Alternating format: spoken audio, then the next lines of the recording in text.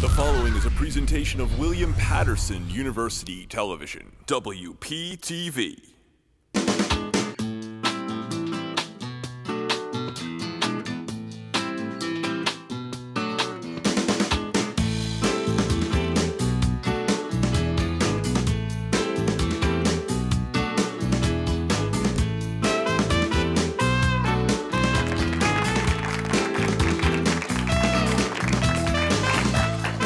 Good evening and welcome to Career Path, the show that brings back alumni to share their success stories. I'm Lexi Cullen-Baker. On tonight's episode, we sit down with a former Willie P. Comm major who has successfully navigated the sometimes difficult road of trying to make it in comedy. But first, let's take a look at where he got his start. Hi. Hi, Jake. So how many of you guys here watch Looney Tunes? Does anyone notice that Looney Tunes kind of correlates with today's politics? Like, take Bugs Bunny, for example. He's Osama bin Laden. Now listen to my reasoning. He's in the hole. You know he's in the hole. You put dynamite in the hole, you blow the shit out of the hole. And yet he still manages to pop up and make a bad movie every once in a while. And George Bush? Well, he's Elmer Fudd. Shh, I'm hunting terrorists.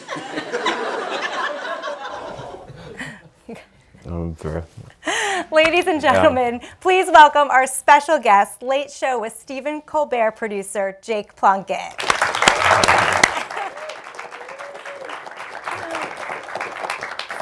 Material age as well. Yeah.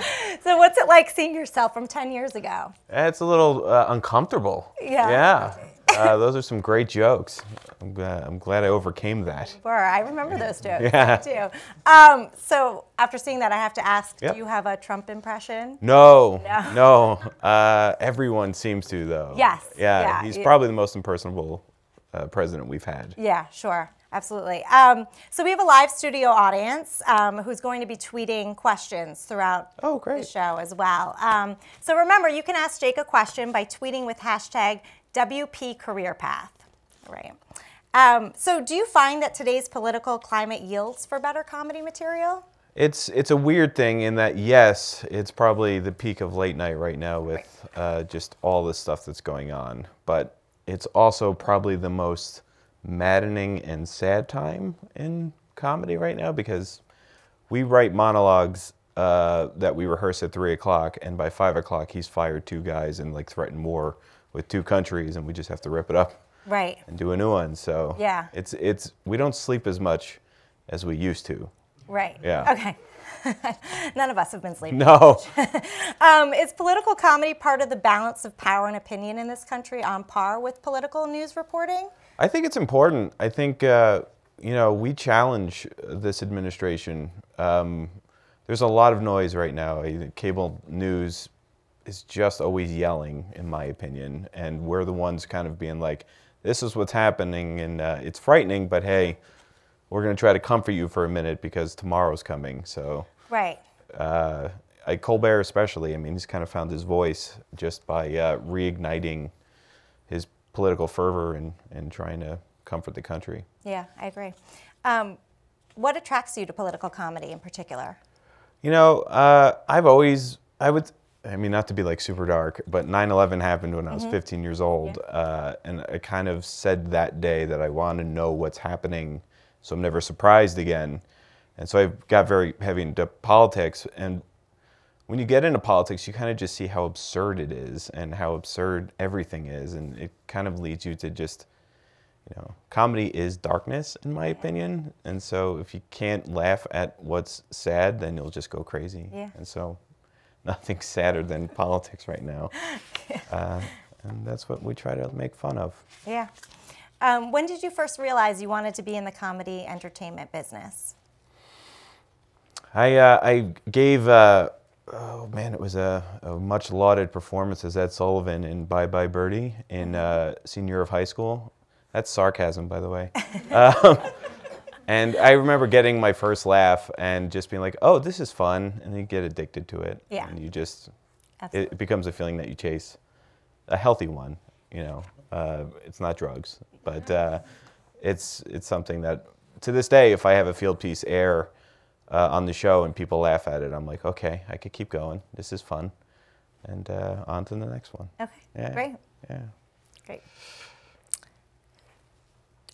So when we have this great comedy and theater program inside the comic department, what role did it play in your formation as a comic writer? Oh man, I talk about this a lot. My time here formed everything. I got involved in a late night show here back in the day called Lose the Remote with 8 of my still closest friends who are all scattered throughout the industry. And we really formed our comedic voices just by constantly trying stuff and failing, and then trying new stuff and then failing even harder, but like slowly figuring out what it is our voice was, how to make something look good, and also just like we made up deadlines for ourselves and we tried to hit them. And when you get into the industry, everything's a deadline. So here is where I just learned to be a really bad producer, and then a producer. Yeah. And so without this place, nothing. Yeah, I'm not in TV. I'm probably roofing in Staten Island.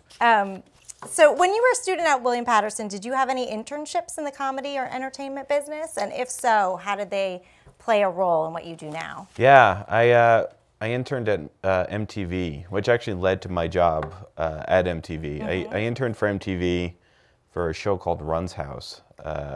Yes. Which was funny in its weird way, but yeah, my internship at MTV kind of led me into seeing stand-up comedy in New York City and kind of falling in love with that scene. And MTV, luckily for me, created a comedy department a year later, and I was like one of their inaugural members of it. And so I kind of delved head deep into that. And again, without this school and this program, I would not have gotten the MTV internship, and I would not have gotten that job, which is, I mean, we really ruined that channel, by the way. Like, MTV is, oof. I am so sorry if you guys like that channel. I mean, name one comedy I did that you guys know about. Woof. Yeah. You know? Yeah. You know what I'm saying? It's just terrible comedy. You gotta fail, you know? You gotta fail. Yeah. Yeah, you gotta fail. So what is the road that led you to Colbert, and how did you get that call? That call that, a lot of these kids want to have someday. Yeah. I mean, I've had kind of a crazy career. I started off as I guess you guys would know it as like a suit. I was a development executive at MTV. And so my job was to sit down with talent and producers and writers and trying to cultivate their ideas and make it good for MTV and so on and so forth. It took me about 4 years to realize that I really didn't enjoy that aspect of television. I wanted to be in the nitty-gritty. So I created a show for MTV called Nikki and Sarah Live, which was their foray into late night. It didn't do as well as we had hoped, as tends to happen. So I went to go work for Regis Philbin and did a sports comedy show, which I was on air talent for, which is more uncomfortable than that clip that you saw. I was a dancing jaguar. And I remember I'd come out and Regis be like, again with this guy? And I'm like, it's not me.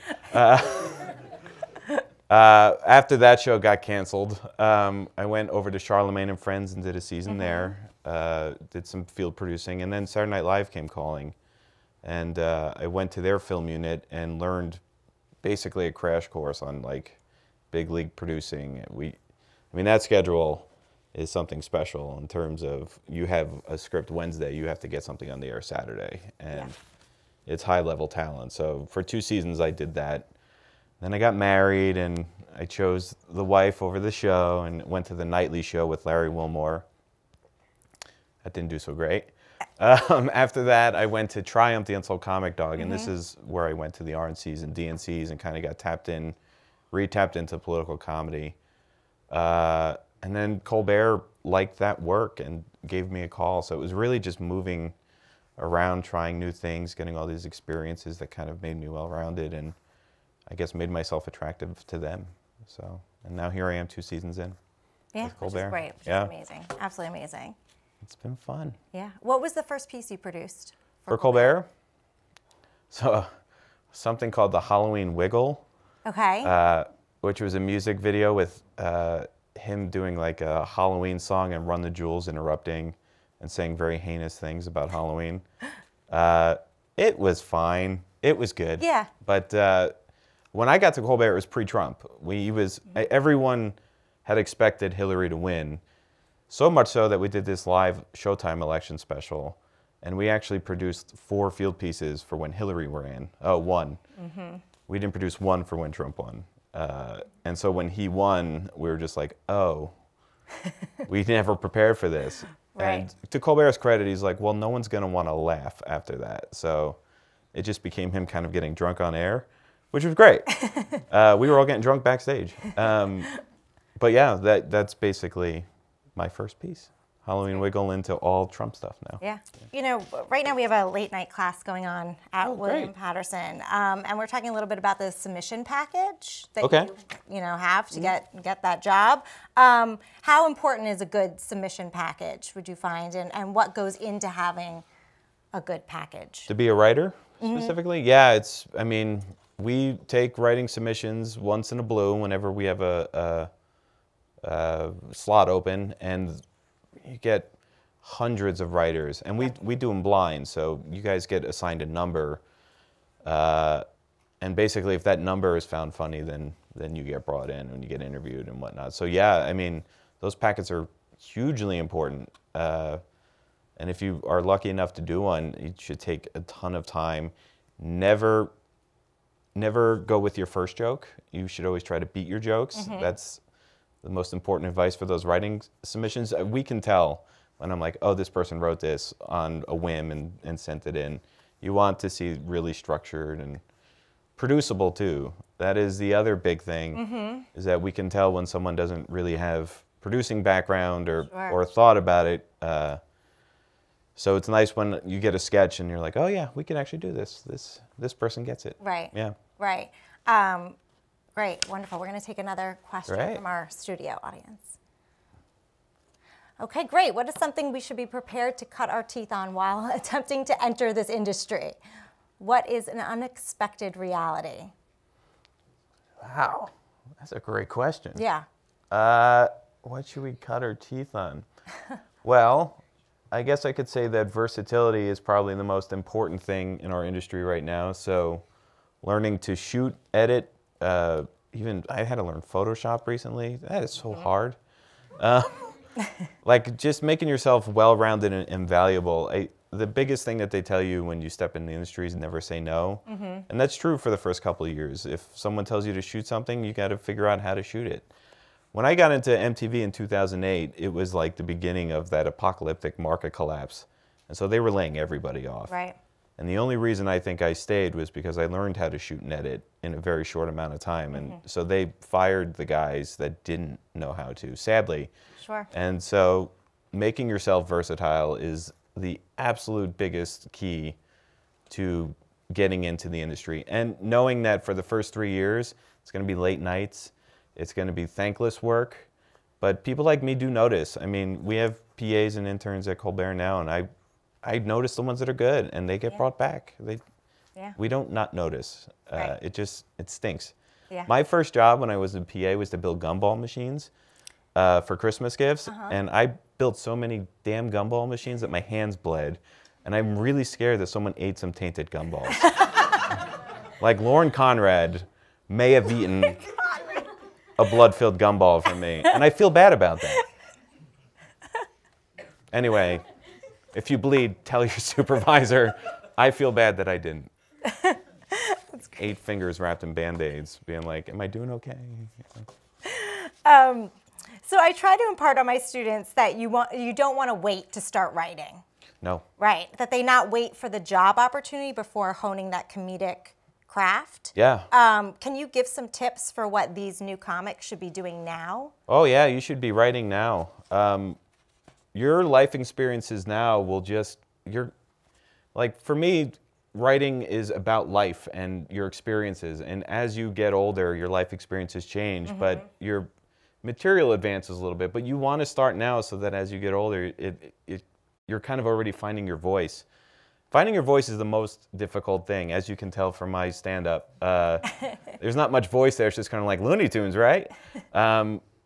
Writing now, especially in today's comedic culture, like there's so much anxiety and I don't want to say fear, but it's a scary time. You guys are going through a scary time right now. And so writing to that, I mean, comedy really is based off of anxiety and fear and you know, the darkness. And for you guys to get ahead of that and learn to fail, because you're going to fail so much in your first couple of years, and be comfortable with that. I mean, it's why I stopped doing stand-up, is I just couldn't get past the failure.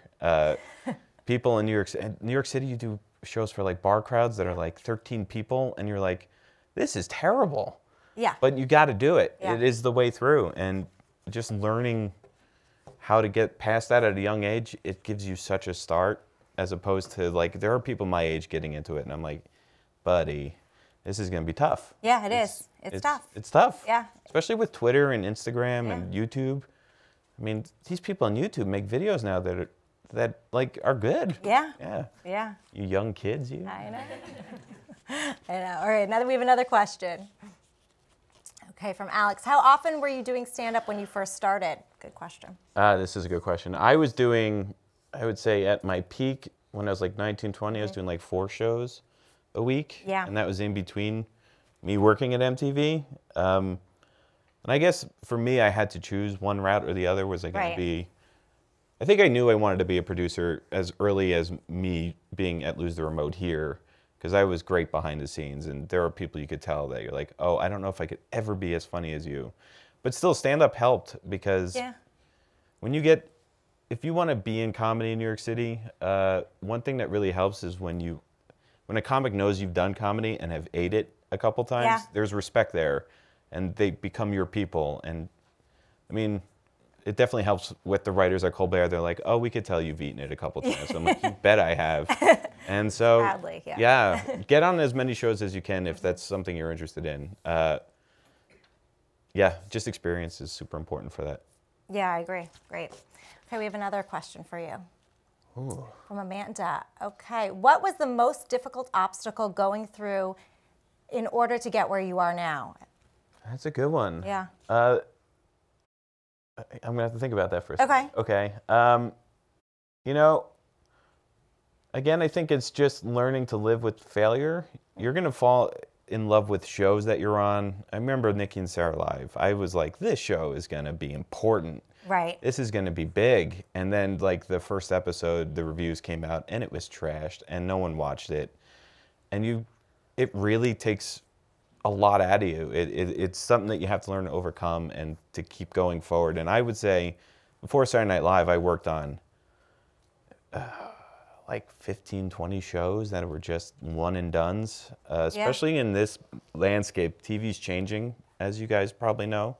Not as many people watch cable or stream linearly, which might not make sense to you guys, which just basically means most of you guys probably have cut your cable and watch stuff on your phones, which we quite don't know how to figure out yet.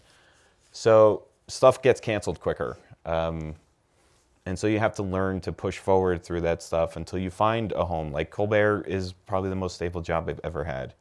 And it's nice now, but man, it took 10 years of just constantly being like, is this ever gonna work to get there? Yeah, I mean, comedy, it's a long road, you know? It's such a long road. Yeah. It takes a while for the payoff, but the payoff's big. Huge. Yes. All right, can you talk to us about your comedic process? How you generate your ideas and then turn those ideas into written material? Yeah, sure. Great. Again, for me, it's a lot about like 5th and 6th drafts being the first things you fall in love with, not the 1st through 5. Basically, for me, I'll give an example of something that we shot recently. It didn't make air, but I enjoyed it. I came up with the idea that Groundhog Day should have a sequel. And it's just basically about how we're living in this hellscape constantly. And so it's Phil Connors waking up every day, watching MSNBC and being like, oh, this again, this is the same day. I got with the writers and they were like, this is great, we could do this. And basically the first 5 drafts, Colbert was like, no, guys. It took until like the 8th or 9th draft until we're like, okay, we're still getting it. And then it still didn't get on the air. So I guess that kind of speaks to like, my comedic process was like, I really like this idea. By the end of it, we shot it, we liked it, but it still wasn't good enough. Right. And so it's, again, learning to live with that failure, which is nice, I guess. I'm discovering now that I failed, and I still like the piece. So score 1 for me. Which is great. Yeah, Yeah. exactly. Yeah, we have students. We just came from our sketch class, and they're on their like 6th or 7th draft. And It's important. yeah, they're looking at me like, please say it's final. I know, but you have to beat the jokes. Yeah. I mean, Colbert is in rewrite for 3 hours a night on a 15-minute monologue, Right. and they are just beating every joke to death. And you would think it's laborious, but those monologues are really good. Yeah. Yeah. Really good. Do you have any advice on how to cure writer's block? As I go, yeah, I mean, you just kind of got to put pen to paper and just write whatever's there. Sometimes, you know what's always been good for me is getting with somebody and kind of just talking through comedic process and the comedic idea, because a lot of times they'll be the one to throw an angle at you that you're like, oh yeah, that is a good angle, and then that kind of gets the block crumbling a little bit, Right. and then you guys can actually dive deep into it. I've always been more collaborative than others. I know some people like to sit by themselves and notebook a little bit. I'm not that guy. So lose the remote times, it was good to just get 8 of us in a room and be like, I think I have this thing about like how Central Jersey isn't a real place. And you guys feel that way? And then they'd be like, no. And I'd be like, oh, cool. No, but like that is how it goes. Right. Yeah. Yeah, sometimes it's nice to have a writing partner to bounce stuff Oh off. my God, Yeah. yes. It's the best. Yeah, it's great. We have another question about this. Okay, from Jen. Who are our best editors? Friends, family, professors, strangers on the internet? Who do we approach to develop our boy. voice? Yeah. Okay, strangers on the internet, no. Yeah. That is the worst person to go to for criticism because they are mean. They're so Subsequently, I also think family is the worst too, because everything's through rose-colored glasses. And I mean, my mom told me I was like the next George Carlin. And I was like, Mom, that was like, have you seen that? That's terrible. So you don't want to talk to your mom about it either. Right. I think it really is just a mix of things. Like friends are always good. I have some really honest friends that help me a lot. I think you kind of got to pick who your editors are. For me, I always like people who are kind of brutally honest. I'm not someone who loves validation. I hate my work constantly. So I don't want someone to be like, that was really good. I want someone to be like, well, I would have done this. I'm like, all right, okay. And that helps me. Sure. Because for me, I'm still learning. So I want someone to help me keep learning as opposed to someone being like, you knocked it out of the park, kiddo. Right. Also, why you calling me kiddo, you know? Yeah. I So- think in this business, you're always learning. Oh, I don't you know if have that to. Ever When I was here, stops. they were shooting on mini DV tapes that you would put into a machine, and Yeah. it was real time.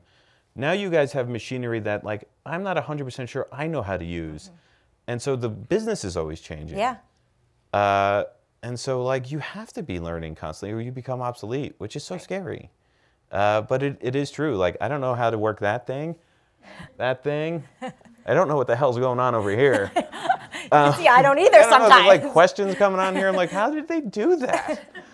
I mean, it's crazy. 10 years seems like not a lot of time for me, but this whole place is different. Yeah. And it's just, the whole industry is different.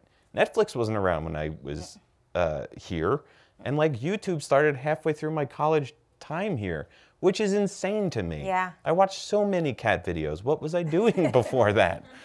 But yeah, you just learn to adapt constantly. Yeah, constantly growing. I agree. You know, you touched on this sort of idea of failing or trying something and it not working. You know, Lewis Black says you have to bomb 100 times before you can call yourself a stand-up. It's 100% true. You agree? Yeah, 100% true. There is no succeeding without failing. Right. And the failures far outweigh the successes. I am like proof positive of that.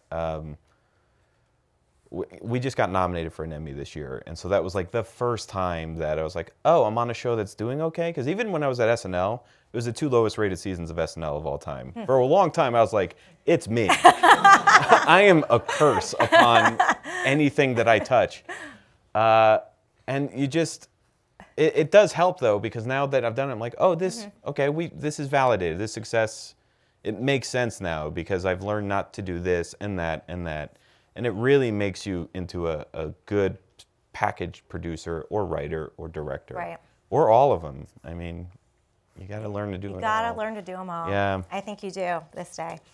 Okay, we talked about, you know, I have this other question. It's no secret that getting started in any creative field involves a process of rejection. You touched on that a little bit already. You know, is there one that really stuck out that made you really persevere? Say, okay, I got to know, but I'm going to keep. Yeah, I mean, there's so much rejection along the way. It was so tough after MTV to get Nikki and Sarah Live to get kind of that first real break. It's getting that first break, and Saturday Night Live, I guess, was that for me, but I got rejected from every show. Oliver, Seth Meyers, all of those. I was like, just entry-level jobs I could not get in. And so I think there wasn't one big moment of perseverance. It just was like a process of perseverance where I just wanted it. So I was like, I can't go back to roofing. I have to keep moving forward. And, you know, I got lucky with the SNL thing. I mean, the big thing, another big piece of advice is that networking actually is a huge thing. And so me going out every night and going to these comedy shows and me just getting to know the producers on our set and getting to know PAs and everybody that you can. Someone put me up for SNL without me knowing it. And so I got a call being like, how would you like to work for SNL? And I'm like, ha ha ha, hang up. And be like, that's a joke. And then it turned out to be real. And so it ends up being, you don't think it at the time, but networking really goes a long way. I agree. Getting out, meeting people who do the same thing. New York City is so small. It's so big as a city, but so small as a TV community. I still get like 3 emails a day being like, hey, do you know anybody that could like shoot and edit? I'm like, yeah, I do. And I'll give a name. And that's how people just keep getting hired. We just circle with each other. Right. It's great. Okay, I think we have another question about this. Okay, from Jen again. Which do you suggest? Abandon the struggling idea for a shiny new one versus finish the project even if it's not your best work? Oh my God, these questions.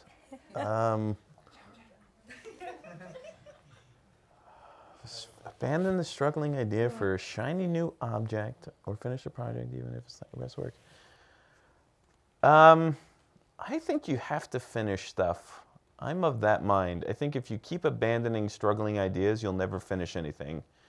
You know, Jordan Peele at the Oscars really said it well. I'm quoting Jordan Peele now. He basically said that, like, Get Out, that was like his 22nd draft of that script. Like, he was agonizing over it.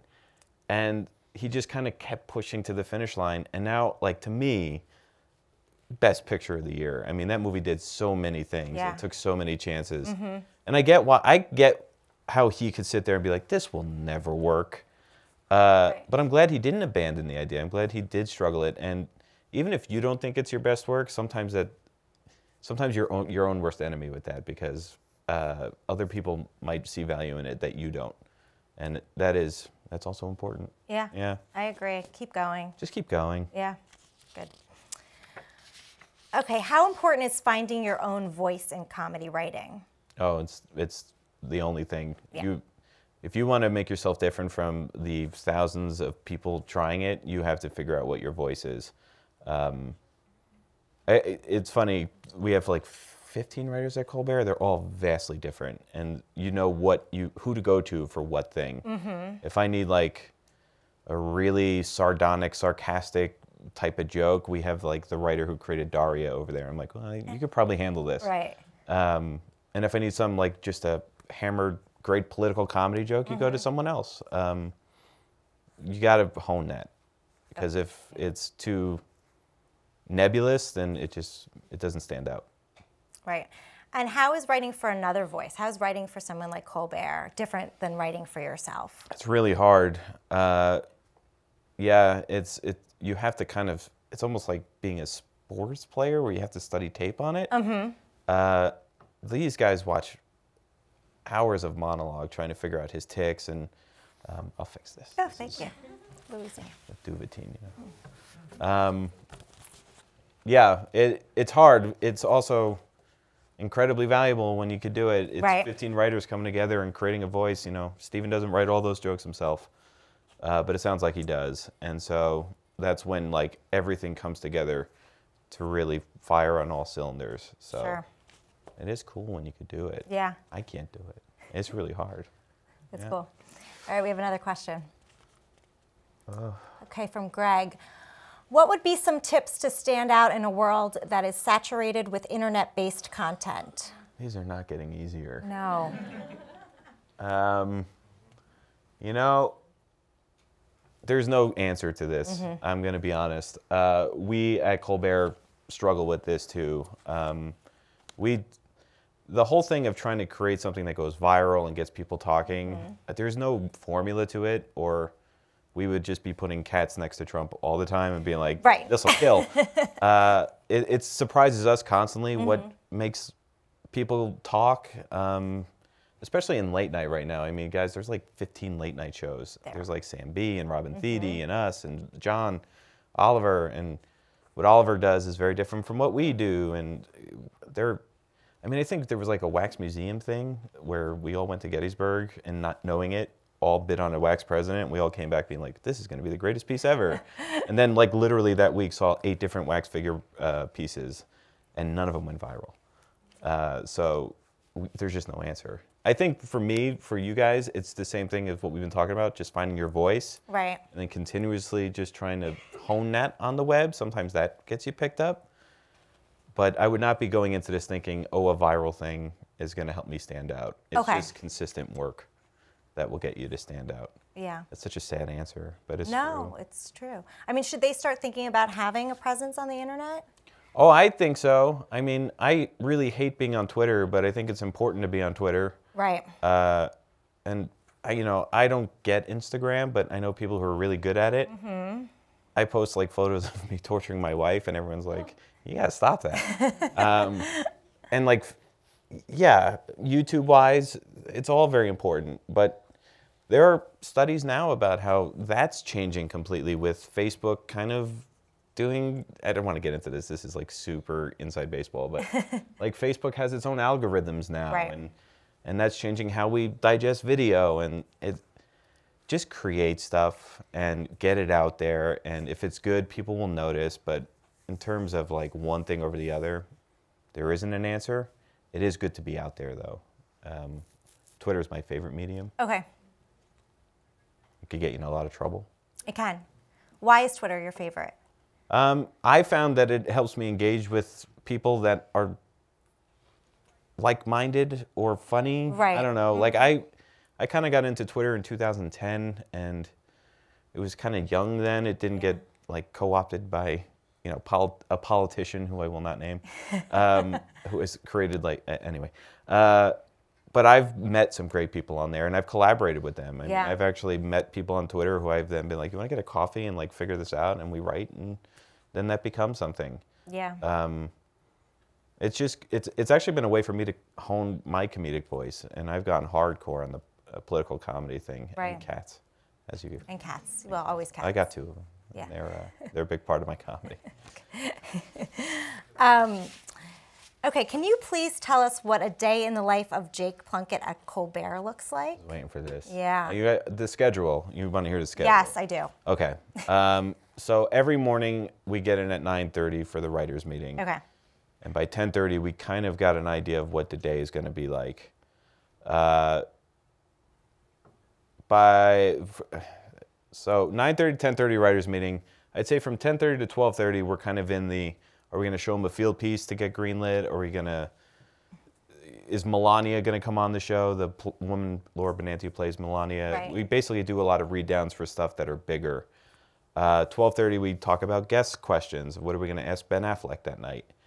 1:30 to 3:30, sorry, 1:30 to 3, we tape a cold open for the show. The show always opens with a pre-tape piece, or if Stephen wants to be like Tuck Buckford that night, we'll tape something that'll go at the end of the monologue.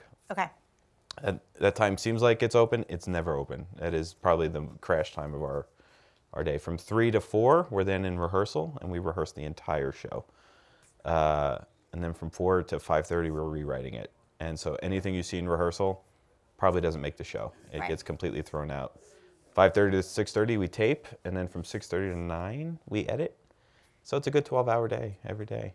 Every day. And if you have something for me, if I have something in the show, I'm there from 9:30 to 9:30. If I don't, I get to go home after the show. Okay. Or if there's like a huge bit with like Sigourney Weaver playing an alien the next day, I will have to stay and talk set designs and all that stuff. So it's just constantly fluid, but you know your checkpoints. Okay, great. And that's every day? Every day. Okay. Fridays, we don't tape a show on Right. Friday. That's the big secret. Right. But yeah, don't okay. But we do. We get ahead. We shoot field pieces. Okay. This is my first free Friday in a long time. I've been shooting field pieces basically since the beginning of the year on Fridays, or writing to shoot the next week. So today I was able to get out at 2. I can't believe it. We're lucky. Yeah. Lucked out. But most days we're there until at least 6. I don't remember leaving before 6. Okay. Which is fine. That's great. Yeah. Yeah, that's No. nice 9 to 6. That's great. All right, we have a question again from a student. Okay, from Jekyll and Hyde. Oh boy. How do you figure where the line is drawn for what is okay versus not okay to make jokes about in your comedy, whether it be for the show or for yourself? God, these questions, man. This is a good one. Yeah. I have lines that I won't cross, but that doesn't mean that that is a universal line that you Right. can't cross. And my line is like way out there. Like, I personally think you should be able to try anything, and then you dial it back based on response, or just based on conscience. The only thing I don't think is funny is sick kids. Sick kids to me off limits, which seems like a really radical thing, right? But if someone tells a joke about a sick kid, I'm like, it's too far. Right. Yeah. That doesn't mean that's universal. I've seen comics do like the darkest jokes, and I'm like, oh man, that is funny though. That is a good one. I mean, when I was in school, again, 9/11 happened. You couldn't do 9/11 humor at all. And I was at a comedy club the other night, and someone told like 3 in a row, and I was like, man, Yeah. that was pretty funny though. So I guess to summarize all this, the line's constantly moving. I think you kind of got to have your own conscious with it. Comedy to me, and I don't want to sound too much like Bill Maher here, but you should be able to try things. Right. If something is sad, the way to kind of get a hold of it is to make it funny, in my opinion, and that's a lot of comics feel that way. But at the same time, if like people are constantly going, ugh, maybe you shouldn't do that joke. Maybe it is offending people. Yeah. But like some of the great comedians ever told jokes that in their day you were like, this guy, I mean, people got arrested back in the day for telling jokes that today you'd be like, oh, what? Right. I mean, Lenny Bruce. That's the name I was thinking of. Yeah. Marvelous Mrs. Maisel is a great show about Yeah, that. yeah. And, you kind of find that Lenny Bruce got arrested for stuff that you're like, oh man, like I see that in like open mics every night. Yeah. And all that guy gets is another drink. Yeah. Yeah. Yeah. That's a 2 p.m. joke. It's That's a fine. 2 p.m. Yeah. joke. Yeah. Exactly. Yeah. Not a 1 a.m.er. That's like that 3/9/11 joke. And I'm like, oh, what's funny though? Yeah. Do you have to learn where Colbert's line is? Yes. Yeah, that was the first 6 months for me. So I worked for Robert Smigel right before I worked for Colbert, and they have very different lines. Right. Robert Smigel sent a tank into Cleveland during the RNC and was like, you know, as Trump saying, hello, LeBron Jackson, Right. and just basically inciting a riot. Colbert, much more conservative than that. So you kind of got to learn what the host likes and what the host doesn't like. And it's even in little things, like some hosts like the awkward silence a little bit more. They like longer takes. They like just you to hold on a frame. Other hosts are like, no, let's cut quick. I like the thing to move faster. Larry Wilmore was something. He liked to move fast, and Colbert likes to kind of bask in the awkwardness a little bit. Right. And so you got to kind of learn that as a field producer and a director. It's a little bit your vision, but you got to make the host laugh, or it just won't make the air. Yeah, absolutely. Absolutely. How much of getting to where you are now is hard work? How much is luck? And how important is your social network? You sort of touched on that already. I'd say it's 90% hard work, 10% luck. The 10% goes into that big break, but you don't get that big break unless you're doing the 90% of staying up the latest, being the last one off set. For the first, I mean, I still do it. The first 10 years of my career, I'm of the mind that you're the first one there, the last one to leave. Yep. Because that gets you noticed and that helps you learn. And networking, I mean, networking sucks. There are so many times I'm like, I gotta go out to this comedy show tonight, but you gotta do it. And you meet that person who all of a sudden has a drink with an SNL producer and is like, yeah, I do know this guy, I just talked to him. Yeah. And that's how you stay relevant, is you just are constantly in people's brains and they see that your work is good. And so it's kind of like, it's 70% your work being good, 20% reminding people that your work is good, and then 10%, oh, I got lucky, someone remembered me, that's my big break. Right. Okay. That equals 100, right? I didn't do the math. Okay. That's why I'm a comedy professor. Yes. The Yeah. mathematics. I hope so. Okay. It did. Yeah, It did. Okay. We have another question. Okay. Do you see yourself surpassing producer and trying something else in the field? Yeah, I just joined the Directors Guild like 2 months ago, so I think my path is going to go this way now. I think after this, I'd like to direct some scripted comedy, and probably get canceled a bunch, and then work on something that eventually does really well. Yeah. This will probably be my last stop in late night. Really? Yeah, I think so? I've done the late night thing. We'll see. The country could end up going in a crazy direction. I'll end up staying in it. Yeah. But yeah, I feel like directing is now my new thing. It's been the passion I found really at Colbert, and it's something I want to kind of explore. Yeah, great. But it's good to produce because now it makes you a better director. Definitely. Well, this was a great question because I was going to say, where do you see yourself going? But now we know. Oh. That was my next question, so thank you, Eliana. Do you have an ultimate goal, though? You know, my ultimate goal when I was here was to work at Saturday Night Live, and then I did that, and then after this it's been kind of an exploration. Life is weird. Everyone's goals that you have now, you get married, things change. By the time you're 31, it's like, what is my goal now? For me, I kind of want to work on a scripted comedy. If I could do a Kimmy Schmitt, that would be amazing. And then I probably will do Kimmy Schmitt, and I'll go, you know what I want to do? I want to go into news and go to Syria and regret that. Yeah.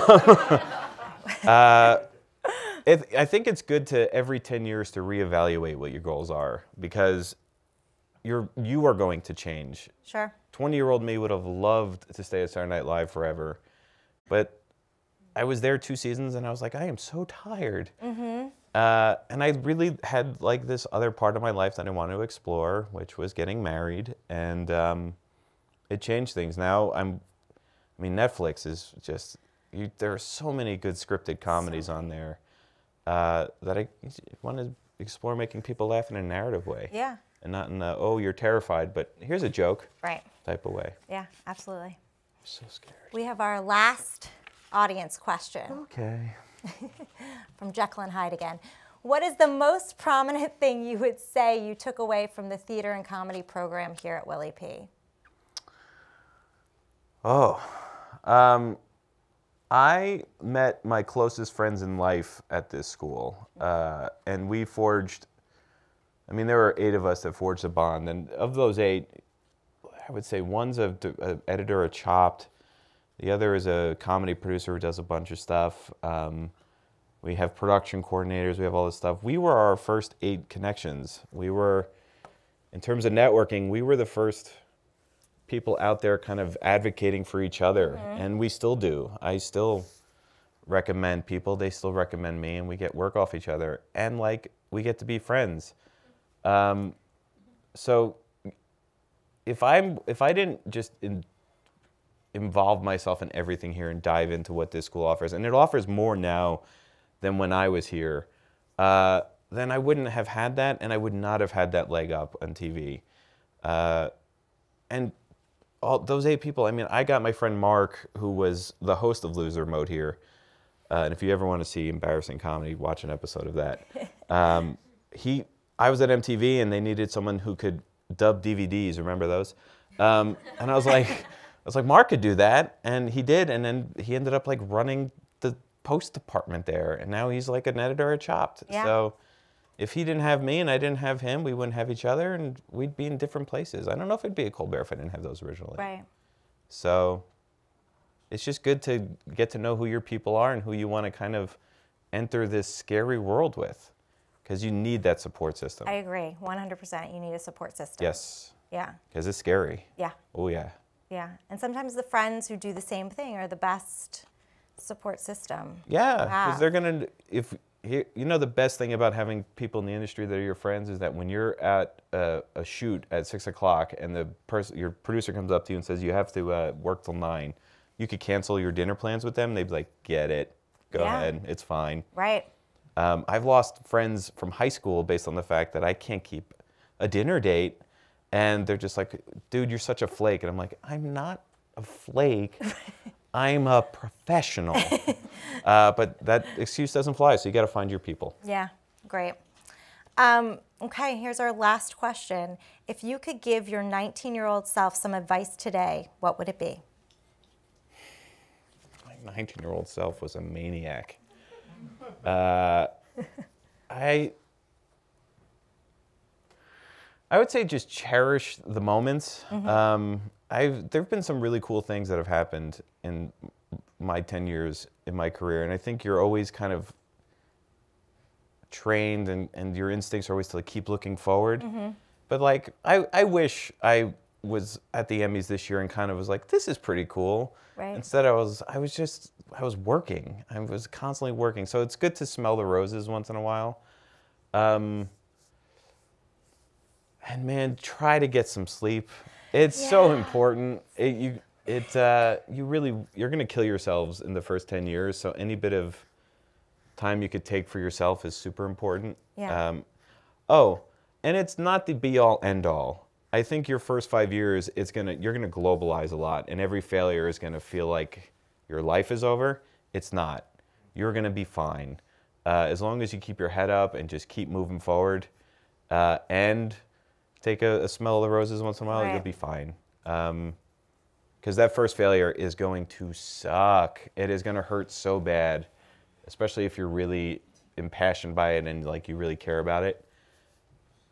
You won't remember it in 3 years after. No, you don't remember it. I look back on Nikki and Sarah now, crushed me, and now I just go, oh, I remember that guy from that show. He's pretty funny. Yeah. He did 3 9/11 jokes last night. You Right. know? Yeah. And so that's kind of how it goes. And my cards. Oh my gosh. We're falling apart here. There you go. Thanks. Yeah. So yeah, I'm so wise. You are. I didn't know. You're really wise. I didn't know that. You're really wise. Oh my gosh, I should do this all the time. All the time. All the time. Wow. I feel like at 21 you were wise when I knew you. Really? Yeah. At 21, I swaddled a bottle cap and almost died.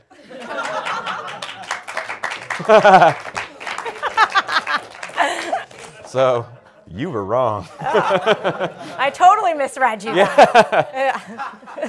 Yeah, I'm so glad I didn't. It was like this close. St. Patty's Day.